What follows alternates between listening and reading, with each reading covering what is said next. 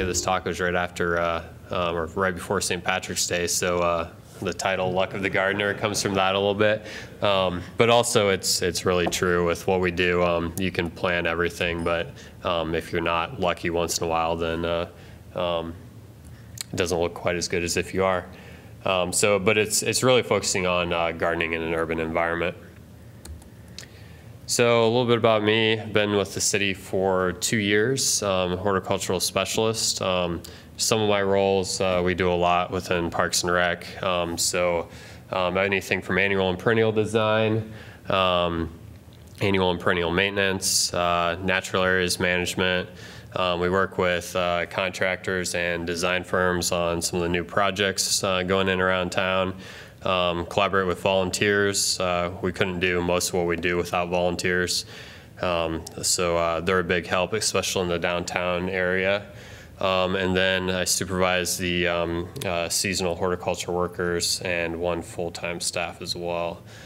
So my approach is kind of how I approach gardening, especially in the urban environment. And that top thing there, powerful perennials, is kind of the most important one. I like to use perennials in my designs to help with maintenance, keep costs down, kind of all of the above.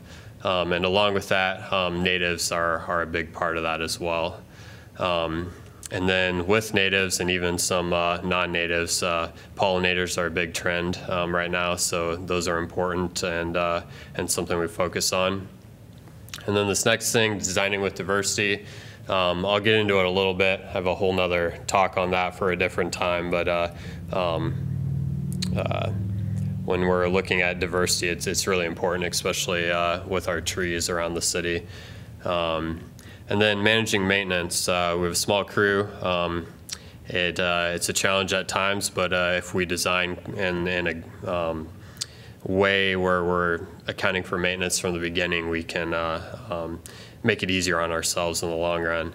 I'll talk a little bit about my planning process and kind of put planning in perspective, and then talk a little bit about some of the extra things we've been trying to do, and then of course luck and other lessons come into that as well.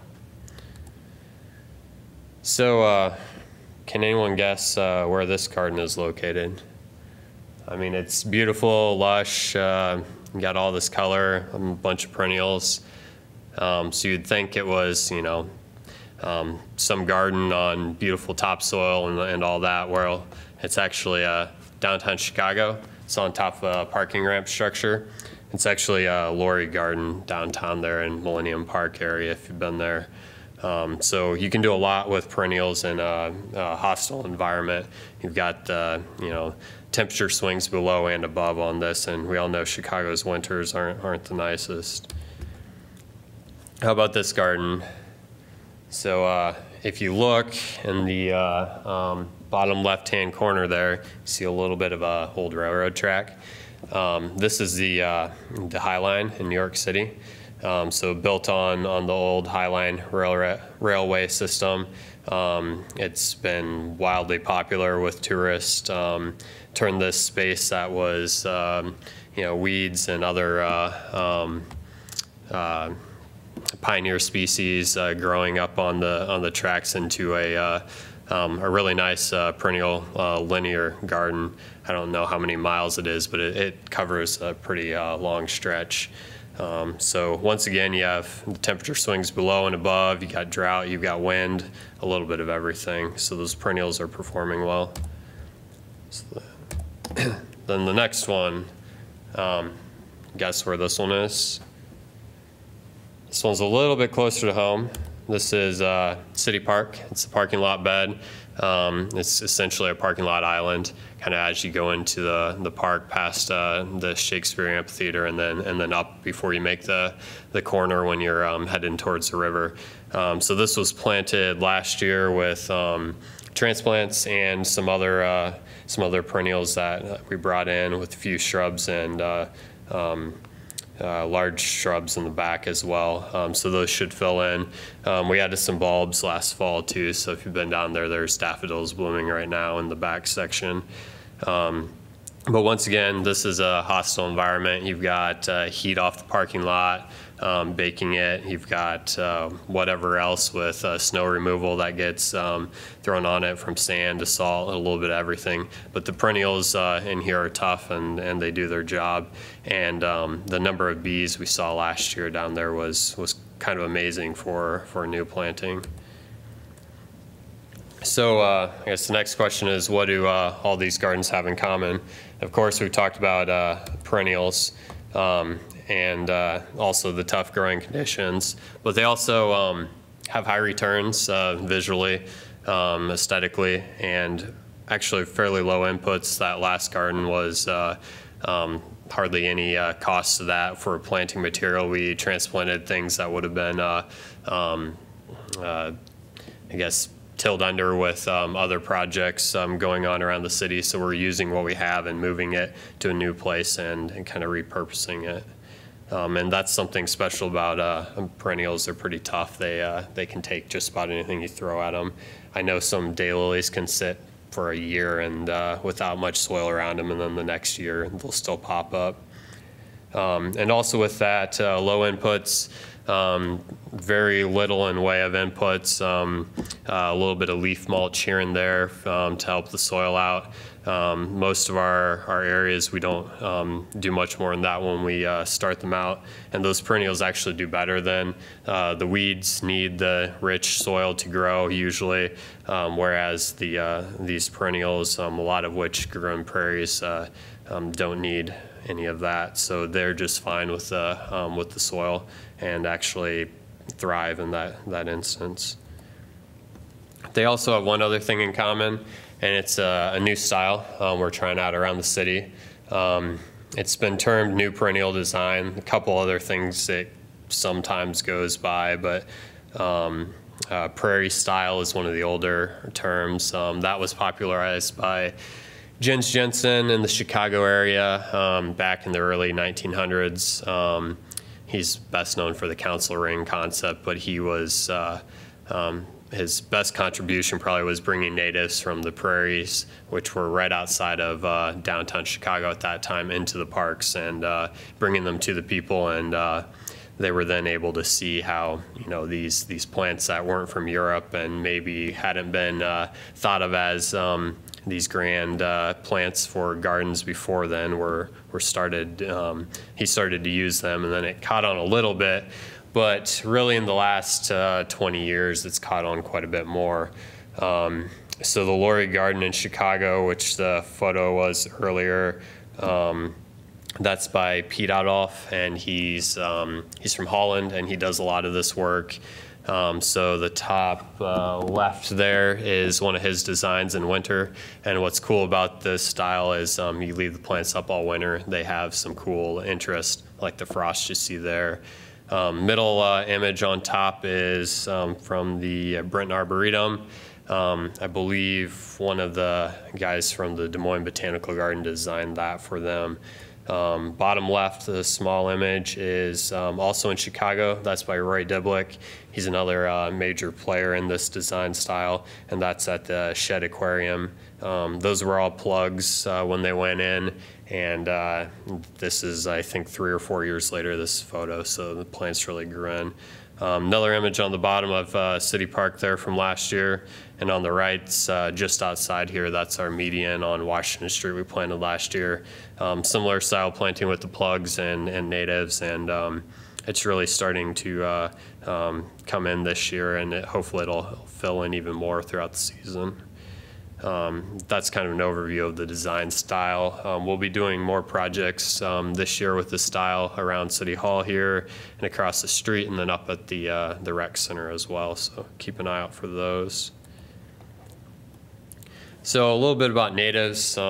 Natives have become one of the fastest growing segments of design. Probably 20 years ago, if you went to any of the box stores around, you wouldn't find too many natives. Now you have almost all of them to choose from, and a few cultivars of each, it seems like. But what makes natives so great is their drought tolerance, as well as their zone appropriate. You don't have to worry about them making it through the winter usually. They have what I'm going to call established community roles. They commingle well together. They live in a way where they're in competition, but at the same time they're filling their niche and growing well. So if we mimic some of their communities and placement in our designs, we're able to create that same benefit.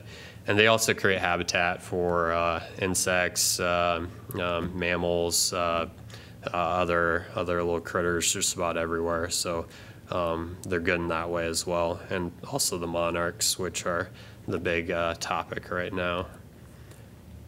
But I don't want to leave the non-natives out, what I'm going to call non-native allies. So there are a lot of non-natives that grow well with our natives, provide for pollinators, don't take over too much as well. A lot of the cultivars are bred not to reseed. So the allium up there on the right is Summer Beauty allium, or actually that one might be Millennium allium. They look similar, but they're one that the insects like to pollinate, and they also provide that pop of color and don't really take over when they're planted with natives. The other one there is catmint, and some catmints can start to move a bit, but what's great about the new perennial design style is if something moves too far, you can pull it up and not feel bad because something else is going to fill back in. So what you start with in a design can change over the years, and that's what makes it even more special. There's a little bit of Blue Star started in this photo too. It was just a plug at this photo's taking, or when this photo was taken, but that's in the middle. It's a tall, thin one. So that's another good one to use. So in providing for pollinators, anyone guess what this plant is? It's pretty common around. Yep, it's common milkweed. Do you know the Latin name? There you go. Asclepias syriaca. And it's a great plant for monarchs. However, if you plant it in your garden, it can really take over. So we can do good by the monarchs in a couple other ways too. There are other milkweeds that are out there, like butterfly milkweed, which has a really nice orange flower that might be a better substitute. Common milkweed gets really tall, and if you really like it and want to keep it, then I'd suggest taking the seed heads off, seed pods off before they all blow away. Your neighbors might thank you too. But they also spread from their base, so they will move as they grow. Beautiful plant though when it's in bloom as well. But there are other, like I say, other milkweeds you might want to go for. Yes? So is that what they're calling butterfly weed now, or like butterfly plant, all that stuff, instead of using milkweed? Yes, it's a better use of the word, because weed has become a problem, and there are actually some cities and other jurisdictions around that don't allow you to plant it in your yard or in certain places because it's seen as a weed. Well, it's more than a weed. It's really actually a native that's been here all along.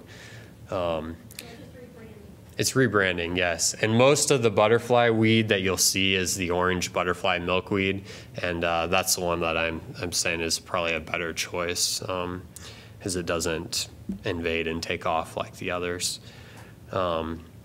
So when providing for pollinators as well, we want to remember the monarchs, but also remember they have some other friends, like all of our native bees and everything else that's struggling right now.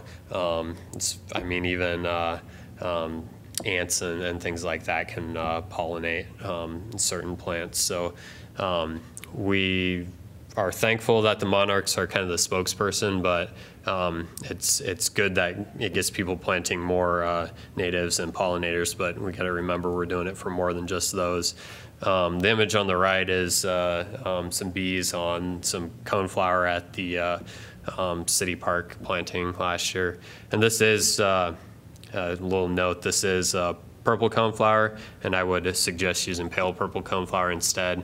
It's more native than the purple coneflower, provides some of that same color and everything, and it's more reliable and lives a little bit longer as well. But this was a transplant, so and they're beautiful in themselves. Caution with cultivars of these pollinator species. So you see in the middle there, it's a white coneflower. The white doesn't attract the pollinators in the same way as the purple. Purple and some of the other colorings and some of the stuff humans can't see guide those pollinators in. And when you change or have a cultivar that really goes far away from the original color, a lot of times they don't provide those same benefits. They're beautiful though. That's actually, those white ones are in my yard, so I'm not saying don't plant them, but just know if you're planting them, you're probably not planting them for the pollinators.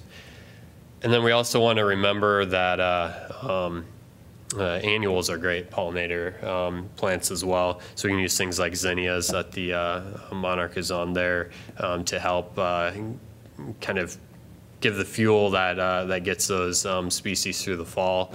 Other things like Mexican sunflower work really nice in the fall too.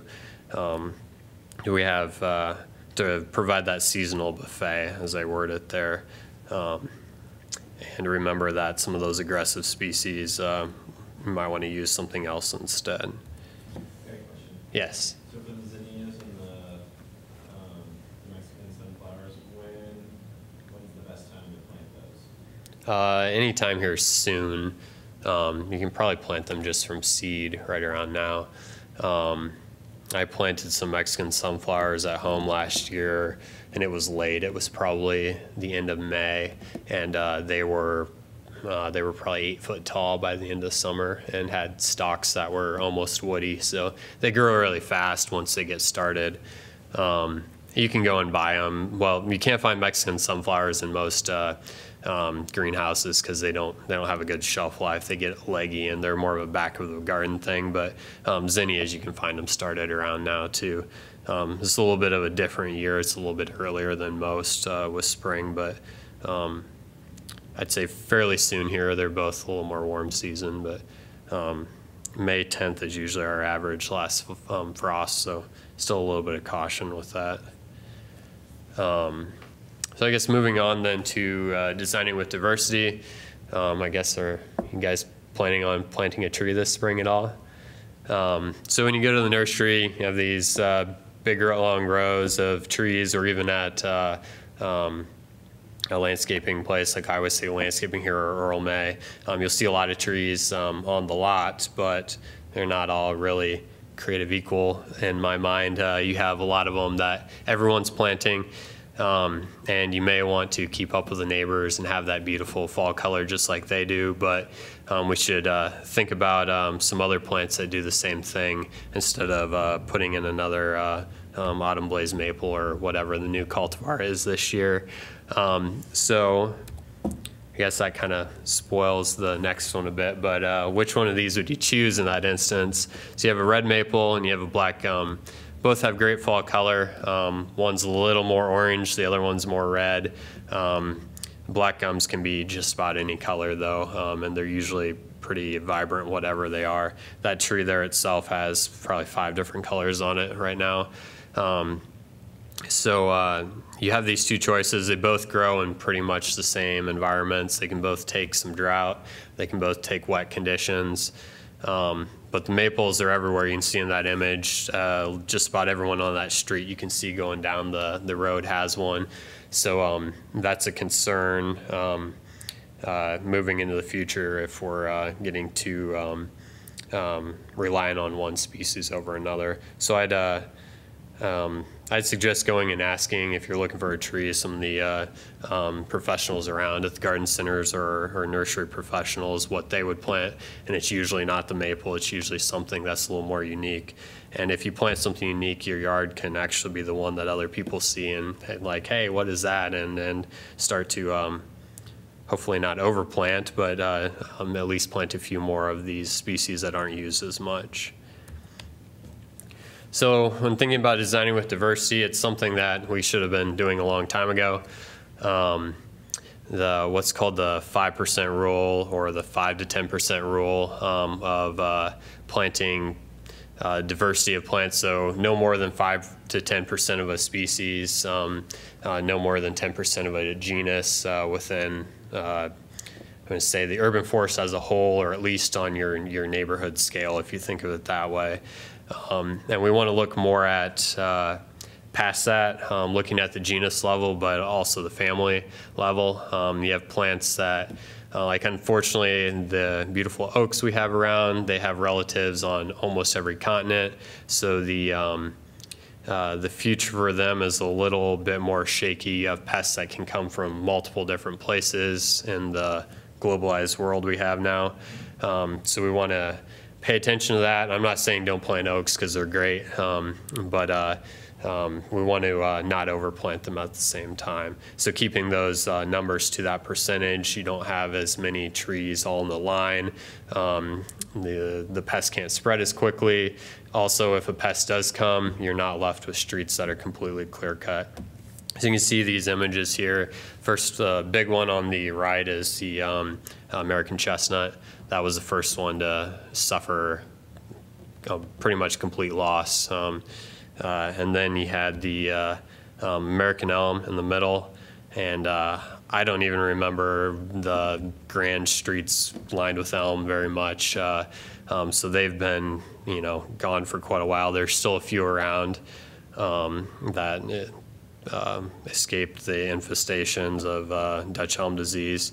But then on the left there, we have what we're currently dealing with, and that's ash trees. That's probably green ash, but our white ash are affected as well. And then now we're starting to see other things like white fringe tree, which not even the same genus, that are being affected by the emerald ash borer. So we want to be careful, again, with what we plant. In Iowa City, we're fairly lucky. We only have approximately 12% ash on our street right-of-ways. That doesn't include what homeowners have, so there's probably a higher percentage when you include that. But things like looking back at the maples and why not to plant those right now, I talked about before. We have almost 25% maples on our street trees. So if we continue to add to that number, if something unfortunately would come through that similar with the ash to affect the maples, we'd be in quite a bit of trouble, because that's a large percentage of our trees and a large percentage of our valuable trees in the city. Yes. I just saw a plan that called for planting elms. Mm-hmm. So are those cultivars that are resistant, they finally get out on the market, so Yep. is there anything to introduce now? Yeah, they'd be crosses of some sort. They've crossed some with Chinese varieties, and then they've done some breeding with that has a lot of the American still in there. Yeah. So they're doing really well with the elms to bring them back. And I'd say go ahead and plant any of those. They've been proven now over the last 10 to 12 years or so. Okay, kind of jumping on here.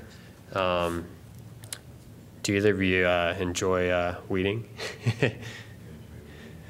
I kind of enjoy weeding, but a lot of people don't. So this little tool here is one of my favorites. You can dig them out by the roots. But a lot of people don't, and a lot of people develop their home garden. It looks great when they plant it, and then a month or two later, all the weeds start to come in, and they sometimes realize they've bitten off a little more than they can chew. And myself included, sometimes I like plant big projects, and then we have all the weeding to do.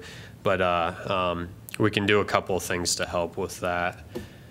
So many people rely on mulch as the main solution to limiting weeds. Mulch is great, but I don't think mulch is that beautiful. It looks okay, but a colorful plant would look a lot better in most instances. So by just using mulch to limit weeds, we're kind of limiting our aesthetic possibilities. And also, while it limits the weeds, it can also keep some of your nice meandering or spreading perennials from spreading themselves. If you don't do it right and let it get too far around the crown of the plants, it can cause disease and dieback, and it can just be bad news then. I'm not saying a little bit of mulch is bad. It can help mend the soil, but the standard practice of 3 to 4 inches of mulch around everything, perennials included, is probably not the best option. It's okay with shrubs in most instances, but if you think about even a forest, most trees don't grow in, they grow in their own decaying matter, but it's not chopped up wood mulch every single inch of the ground. So it's something to remember. There are other things we can do instead of using so much mulch. And it's one of those things we can use is just the plants themselves. So all the plants, when you get them, come with a little tag, tell you how far to space them. You can keep the tag if you want to know what the plant is, but I wouldn't follow those usually. Depending on the plant, some of the grasses and stuff like that, they're usually fairly close on. Your trees, that's usually pretty good, but when it comes to perennials, space them between 12 and 18, maybe 20 inches, and they'll grow together. They'll compete a little bit, but you'll get a nice, this is the medians on Washington. It almost has a meadow-like look, but composed meadow look at the same time. And this was at the end of the first year of planting, and these plants were all plugs when they went in. So you can see there now, a few of those clumps you can define were probably as big as they would have been in a 5-gallon pot starting out. So you can do a lot with those plugs, and these were all spaced at between 16 and 18 inches when they went in. So ideally they would have been a little closer on a few of them, but you have to examine your own budget and see what you can afford. But you're not going to be spending all the money on mulch, and you're going to be saving your back some hurt too from all the weeding. And I do have to say the first few months, first couple of years, you have to stay on top of the weeding until these plants really establish and grow together. But after that, you can actually enjoy your garden a little bit more than just weeding all the time, unless of course you enjoy the weeding. So I guess moving on to the next topic of planning, I'm going to say the most important thing you can do is properly plan your garden, but then I'm going to tell you that's also the worst thing you can do is plan every aspect. That eliminates your chance of a lucky combination here or there that may become one of your favorite textures of one plant against another, or color, or you have a bloom here, and then kind of with those alliums we saw earlier, you can have the more perennial allium blooming, and you have the seed heads of the alliums that grow from the bulbs, and you got that brown seed head with the same form and the nice pink or purple of the other, and it creates this kind of cool pattern through the garden. So things like that can be happy accidents are always kind of nice. First off, you should imagine your perfect garden, that garden you might see in the magazine, and kind of understand that that's there. And if you have all the time in the world, all the budget in the world, you may be able to achieve that. But you can probably crumple up that page from the magazine and throw it out and do something that fits your time commitment, your budget, and then plan accordingly. It may be that you just do a smaller area instead of a larger one, and then once you're comfortable taking care of that, you can move on. So a little bit about current planning, which you can see right outside here, our City Hall project. This is a rendering of what the front will sort of look like. The plan's changed a little bit, but this is the main idea just by the front door here. Using perennials to soften the building and create some color and interest. And another nice thing about these perennials, and most of them are, they look nice throughout the winter. I'd say wait until spring to cut most things back, and you'll have some height and interest all winter long. So this is that same plan. It's kind of the plan view of it. The last view was more of a perspective view, and that's how I like to design. I like to think about how I'm looking at it. Might do a sketch or so, or do a Photoshop like that last image, and then then I take that and transfer it to this view, the top-down view, to get the spacing of the plants and everything like that. You can see we're doing all along Washington Street and also across the street on the corner. The big green patches are where some turf's going back in. It'd be nice for farmers market time. There's a lot more seating here, but then it's also full of perennials and pollinators. So by the end of the summer, you should be able to go along and things should be establishing pretty well. So it should hopefully look great come summertime here. And on the couple of the areas, the bottom left of the image there, where there's the yellow circle, under that there's a bunch of sedges, and that's one perennial that's overlooked a lot. Sedges can do a lot.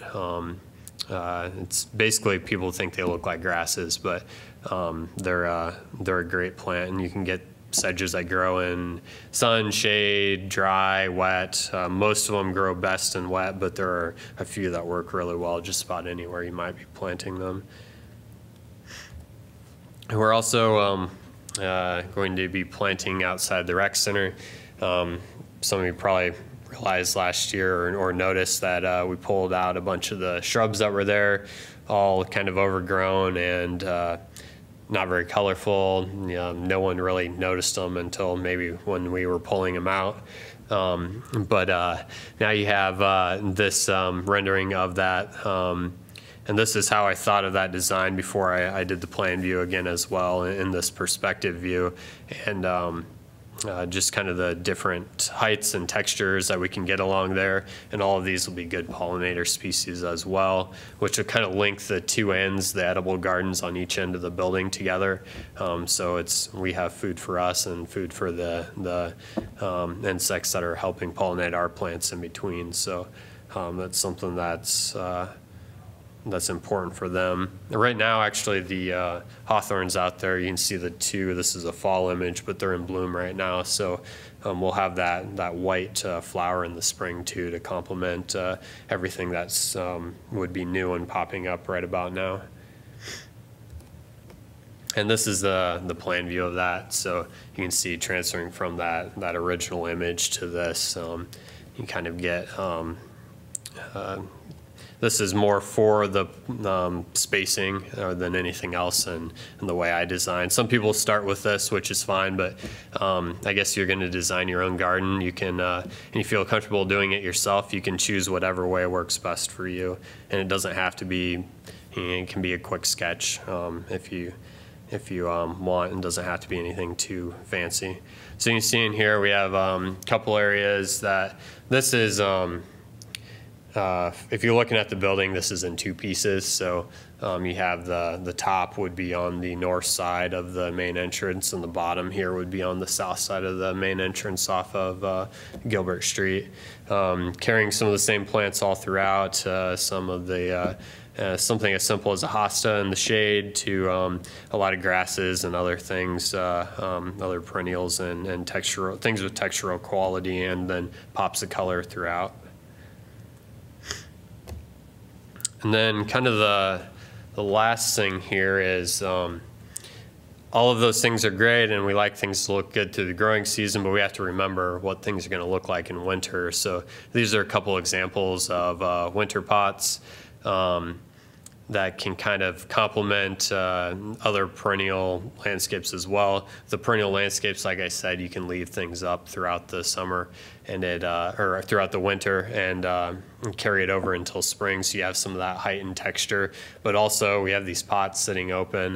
Why not add things like, a conifer to it? These were pot conifers there, and we'll be replanting these soon, so they kind of get a second life as well. So they're used all winter and can be used again.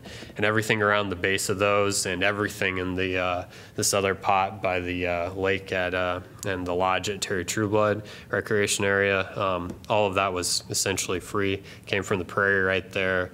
Cuttings, you can find different textures, just like you would in a flower arrangement or even in your perennial arrangements, creating that color and texture and kind of making it even brighter throughout the winter season.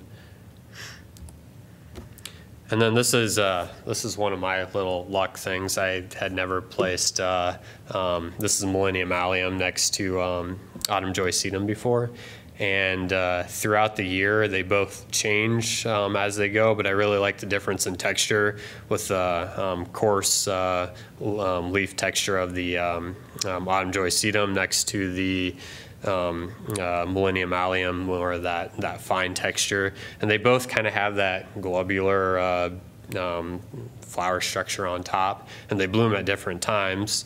And then you can kind of see in the top left and the back there is a one of the remaining dried up seed heads of one of the bulb alliums in the corner. So that's that same theme and texture all throughout, but adding different colors and different, I guess, different textures on the leaf level, but you have similar shapes and form and texture at the flowering level.